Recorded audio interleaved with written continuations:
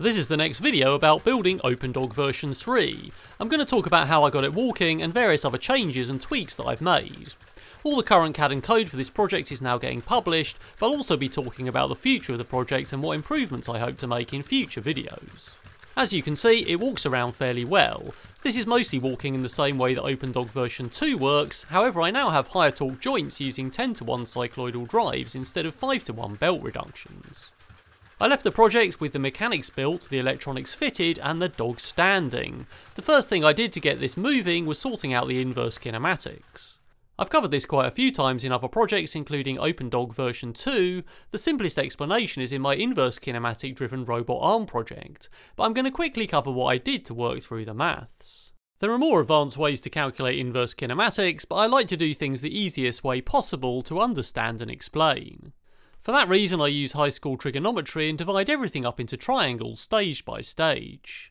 The first stage is calculating the leg length.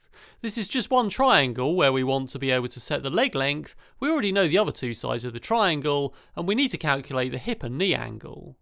Both the upper and lower leg lengths are the same, so this is pretty easy using Pythagorean theorem and some basic trigonometry.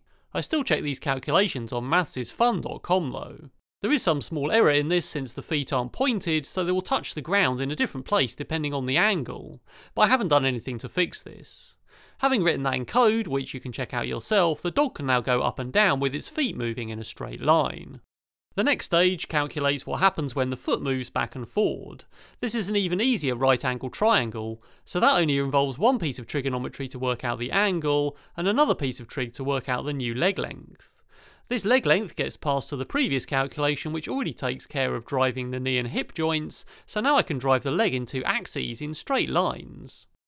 After that we need to deal with the third and final translation axis which is moving side to side. This is very similar to the front to back translation axis, other than in this version of the dog we have an extra offset and another triangle to calculate. In openDog version 2 the foot was directly below the joint pivot point, which also had some other advantages we'll discuss later. In any case, we can work through the triangles, setting the height we want from the ground, working out the virtual leg length, and then solving the second triangle to work out the real leg length. All of this gets passed to the previous stages, so all of the axes mix together, and now we can move the foot around in all three translation axes. There are still three axes of rotation though, pitch, roll and yaw. Yaw is required for turning on the spot, but the other three axes are not really required. They're nice to look at though, so I've implemented them in all of my robot dogs. Calculating the rotational axes involves solving the foot positions based on the body angle for both pitch and roll to start with. I just divided everything into triangles again and passed the values of where I want the feet to be to the three translation axes we already worked through, which takes care of moving them to the right position. So now I can pitch and roll the robot as well as mix pitch and roll with the other translation axes. Yaw also works, I just worked out how the feet would move in a rotation around the central point, and passed the result to the x and y coordinates of the three translation axes. All of this is written in one function which runs 4 times per cycle, once for each leg. Since the left and right and front and back legs are mirrors of each other, there are various points at which the calculations get reversed, but avoiding divide by zero errors and trying not to break the maths with negative numbers in the wrong point. Although we can now position the feet in x, y, z Cartesian coordinates, when I do this manually I'm essentially scrolling through all the waypoints between start and end positions as I move the control sticks. This makes the feet follow a nice smooth path. But when I want to plan a series of motions to make up a walking gait, we need to automatically interpolate between waypoints. Otherwise the joints will move at full speed to achieve the position of the foot, which would result in some of the joints getting there sooner than others because they have a smaller angle to rotate to based on the result of the inverse kinematics. To do this I'm using the Arduino ramp library which will interpolate between two positions over a specified time and fill in the waypoints between the start and end position. This results in nice straight lines being drawn by the feet as they move from position to position. I also used another couple of trig functions to calculate the step length in all directions based on the 3 input axes and varied the interpolation so it has longer to take the step when the step is longer. You may remember that when I first powered the robot up it was quite springy. This is just because the joints are back drivable and the O-drive motor drivers are trying to hold the motor position. This is one of the main reasons that openDog version 2 and version 3 work at all, and for now we need to get those motor parameters just right. I've turned up the O-drive position gain value slightly differently for each of the knee, shoulder and hip joints so that the legs absorb impact as best they can, like a virtual damped spring. Along with getting the gait timing just right, this results in a fairly dynamic robot under most conditions. The steps are currently quite short and fast, so the whole thing hangs together just right.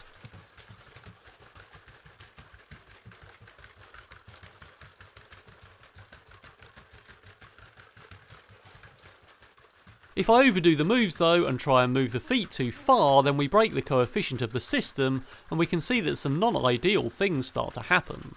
Mostly because the capabilities of the virtual spring absorbing force in the legs no longer matches the forces exerted on it, since the motor driver parameters are constant. The dynamics of the robot are something that I'll be working on in future videos in this series. But before we carry on with that, it's time for a quick ad from the video's sponsor, which is Mel Science. Mel Science is a subscription service that offers monthly science boxes which combine hands-on experiments with VR and AR technologies to engage kids in studying science. Mel Science are breaking the stereotype that science is boring, difficult and only for certain types of people. The aim is to make serious science accessible, interesting and cool. Science is about exploration, experiments, discovery and asking questions, all of which comes naturally to children. Mel Science boxes help nurture children's natural interest in science by giving them fun hands-on experiments to engage them and serious detailed explanations to learn, as well as VR and AR technologies to dive deeper.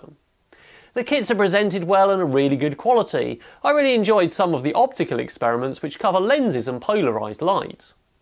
Check out the link in the video description and use promo code JAMES50 for 50% off your first box of the Mel Kids chemistry and physics subscriptions. I did quite a bit of testing in the past with some test legs and robots, specifically to work on solving this issue. This involved a hacky dynamic force-controlled system which looked at where the joints should be, where they actually are, and used the difference as a force reading. I then drove the joints to a varying position toward the direction the force was being exerted to absorb the load. This happened dynamically based on inertial measurement unit data with an IMU in the robot's body, which helped to level out the robot, making legs on one side softer than the other as it tipped over. In my MiniDog version 2 series, I used IMU data to alter the translation axis of the robot, so the feet moved in the direction the robot was tilting. This helped it balance on two legs as it walked and resulted in it being able to walk more slowly. I also did something like this with Robot X, although it had non-back drivable joints. I used IMU data to make it absorb force as it tipped, dynamically altering motor positions to move and bend in the direction of the force, just like a human trying not to be pushed over.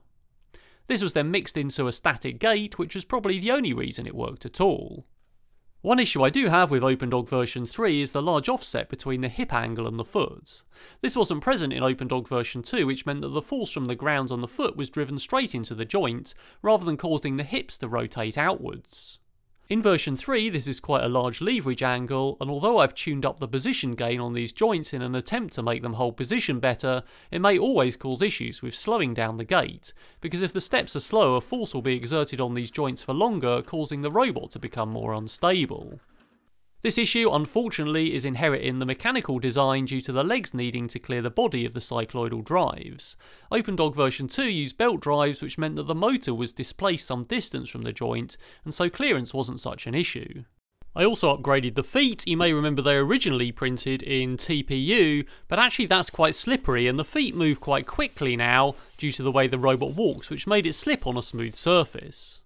So I decided to have a go at making some silicone rubber feet in a 3D printed mould. So I've got a mould core there which is actually going to stay inside the rubber foot when it's made, so that fits just inside the middle of the mould and it's suspended a bit like an Easter egg mould. I'm using 25A Shore Hardness Platinum Cure Silicone, which is an A-B mix, and I also originally bought red pigment to match the aesthetics of the robot. So this is just mixed by weight with equal parts of A and B, which I did there in some cups, and mixed them up with a mixing stick. It's important that it's mixed properly, and of course one of the parts could get stuck to the edge of the cup and the corner in the bottom, so the best thing to do is take the whole thing and mix it into another cup, scraping out what you can and mixing it again. At that point, I decided to pour it in the mould. I don't have a vacuum chamber to suck out all the air, which is what you're supposed to do with silicon moulds, so I'm trying to do a high, thin stream there, and I then shoved the insert of the foot in and swished it all around to try and get rid of any air bubbles. I forgot the silicon pigment though, so I decided just to mix that in the mould and then reassemble everything and screw it together. So once it had cured, it was actually really hard to open the mould, just purely because of the suction, so I ended up prying that apart with a screwdriver, but the results are pretty good. There's a bit of flashing that needs removing there where silicon has seeped in between the two mould halves, but on the whole we've got quite good results. I did that 4 times, and now we've got 4 rubber feet, each one with a rigid insert that stops the carbon fibre tube cutting through the rubber. And these are much grippier than the TPU ones, so it should stop all of the slip and problems that I was seeing on smooth surfaces. They didn't get much use though, because I changed them for black pigmented versions for the Battlefield promo, and I still had quite a few issues at first where it looked like it was just slipping on ice or something really weird was happening. It turned out that obviously the rigid insert is much easier to rotate on the tube even with a zip tie around the collar, so I ended up supergluing them on. The carbon fibre tube is of course glued into the bottom of the leg as well as onto the foot, so now we're stuck with black feet with grey inserts unless I reprint the whole bottom of the leg at some point, in which case we can have the red ones back. I normally use the openDog 1 and 2 remote for everything, and in fact now I've called it the everything remote, but it's looking a bit worn out and chunky, so I've made a nice new version for openDog 3. This one's got 1 extra additional button in addition to the menu buttons, some switches as the last one had, and 2 3-axis joysticks. It's all powered with a USB boost bank on the back which is 10 amp hour and can apparently power it for 4 days straight without turning it off. Inside is a teensy LC and an NRF24L01 radio chip, and that, as before, is just sending the data set over the radio to the dog or whatever I'm controlling, and if you look closely you'll see 2 resistors across the power line which help load up the USB boost bank so it doesn't turn off because it thinks the phone is charged. I did fit LEDs in the front panel for this purpose, but they turned out to be really low power LEDs that didn't draw enough power to stop it turning off. I'm really happy with how this is working so far. Obviously we've got twice as much torque on each joint than we did on openDog 2, so it feels much more solid and much more agile. So hopefully all those things I said in the video about putting dynamics in, we can do in the future. At the moment I'm not even reading the inertial measurement unit in the code, although it's actually wired in the electronics, so that's something we can use our data from in upcoming episodes. All of this is still PLA and it seems to be holding up okay. Obviously it could be upgraded to more exotic materials, but it just goes to show those cycloidal drives seem to be holding together and no parts have broken so far. So that's pretty good, so you can make it in PLA. I'm going to be publishing all the CAD for this, which is now on GitHub, for the whole dog, the remote, the foot mould, and also another retoleranced set of cycloidal drive internals, because I had to make some adjustments for my 3D printer to get it to run smoothly. However, don't go out and rush and buy everything. I am publishing a bill of materials this time, but I'd highly recommend this shouldn't be your first project.